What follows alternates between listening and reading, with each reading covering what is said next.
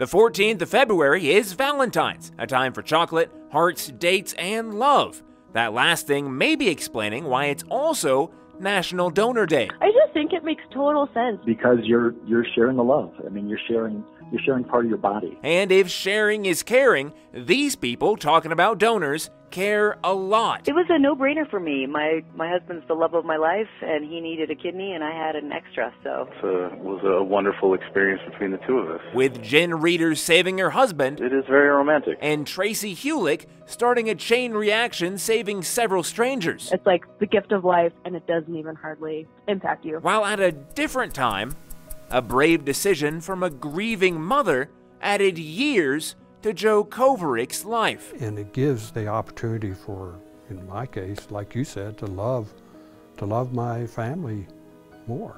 Last year, experts say 160 Colorado/Wyoming residents donated organs, saving 489 people, while another 1 million signed up for the donor registries.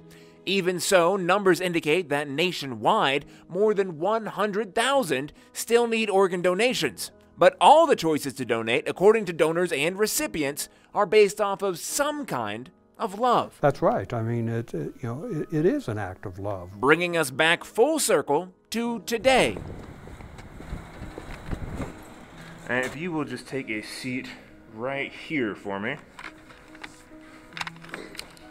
When I donated 16 years ago today, I didn't know at the time it was National Donor Day. It was just Valentine's Day, and it was a cool day to be able to donate a kidney to my mom. At the time, Warren's mom's kidneys had started to fail. I'd asked her, I said, what about a transplant? She goes, well, I could never ask you or your brother to do that.